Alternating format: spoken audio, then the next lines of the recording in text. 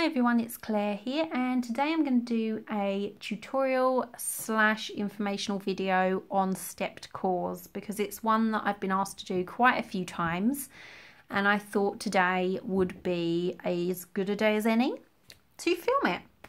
I did try filming it at the sewing machine, but I couldn't show you as clearly, so I've decided to do it this way, and hopefully it'll be nice and easy for everyone to see what I'm saying and for me to explain it, and the light's a bit better. So what is a stepped core? It's basically a different way of layering your core before you attach it to your topper.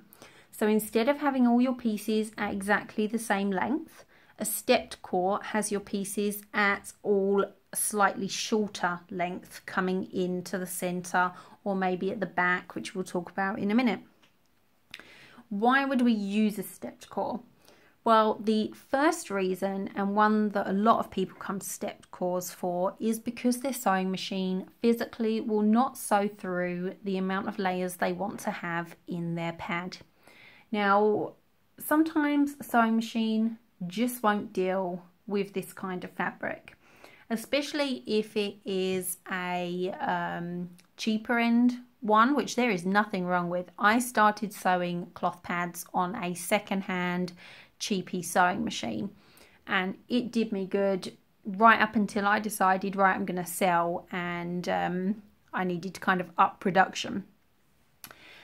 But many machines struggle with things like Zorb 1, with flannel, which can be quite thick and quite a, what's the word, like hard compact fabric when you start layering it, as well as super heavy bamboo fleece is another one that sewing machines can struggle with a bit. So by doing a stepped core, your machine can suddenly cope with it and you can have as many layers as you want. The second reason is budget. If you have a certain amount of fabric to upcycle with, or you have been able to purchase 1 meter or 2 meters of core fabric and you need to get your entire stash out of that, then you want to be using up every last piece that you possibly can in your cores, and a stepped core is a great way to do that. The next reason is if you only bleed in one specific area of your pad. So it is kind of a waste of material for some people to have a pad that offers complete coverage when they only need center bleeder coverage, back bleeder or front bleeder coverage, and they don't normally migrate anywhere else. This has been their bleeding pattern for years, it doesn't migrate. Then you would feel confident enough to use a stepped core to just put the fabric where you need it, and again it makes your core fabrics, your upcycled fabrics, last longer and go further and make you more pads.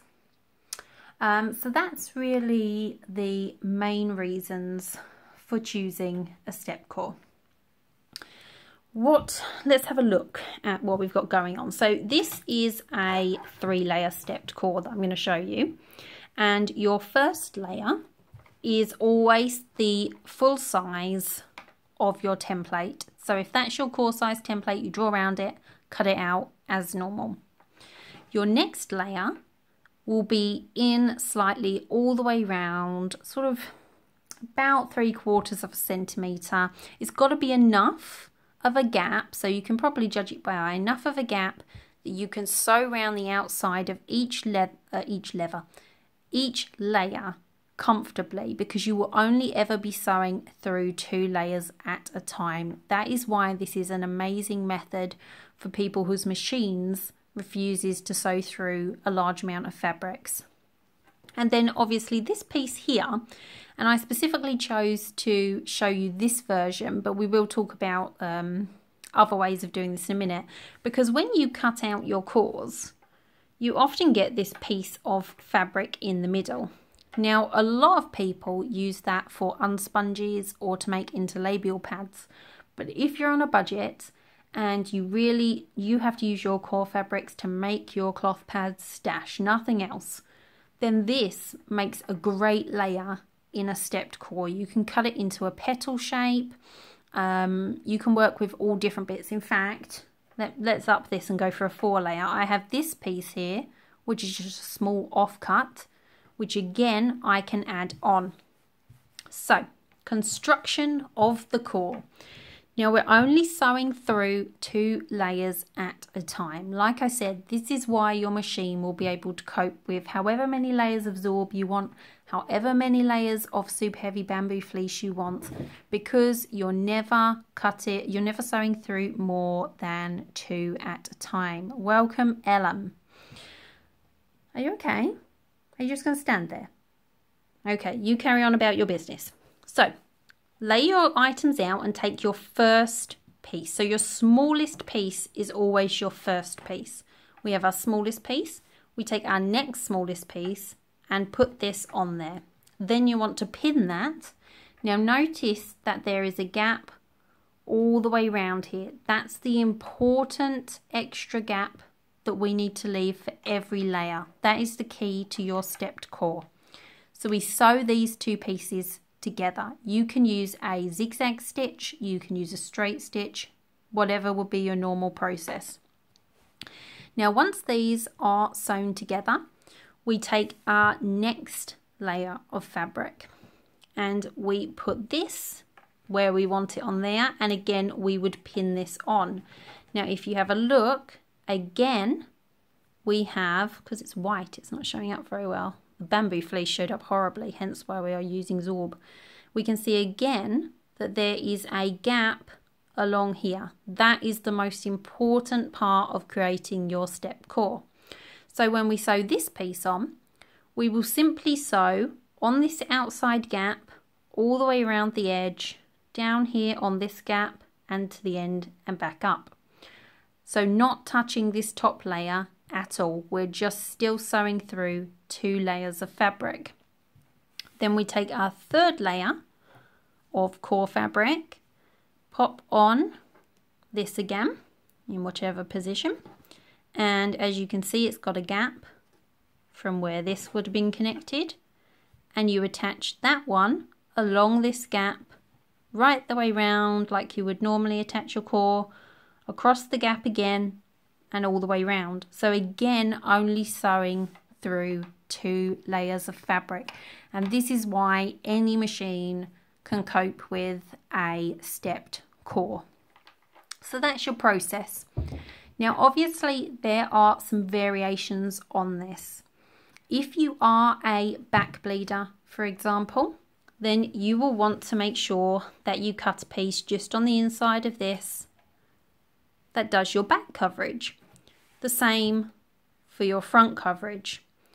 You may, if you're not worried about scraps, you don't have any scraps, you're using your scraps for other things, you may just do a rectangle that again is cut slightly inside this piece for your middle bleeder. Now, one of the only real complaints I have heard about stepped cores, especially when using scraps like this, is you can feel it. Now, the way that I have found personally to get around that problem is once you have come to this stage, so you have got all of these layers connected. You've connected this one to this one is now connected to this one. We take our bottom and we turn over this section, put it where we want it, pin it, and now attach your core. Now, the process of doing that, one, because you've pinned this all on and you've sewn it on, you have actually compacted this. If it is the other way round and the layers are just heading up, getting smaller, there's nothing to compact them except your body weight when you're wearing it in your underwear. This way round, you've already compacted it. Now, I can tell you from running my hands over it, now I can barely feel it. I can feel the towel ends here, but they would be at a position now where they wouldn't bother me. But in this middle part where I've really put the layering because it's for centre bleeder, I can't feel anything. It just feels like I have put 3 full layers of fabric on here. And this is how I have found to get away from that uncomfortable feeling with your layering.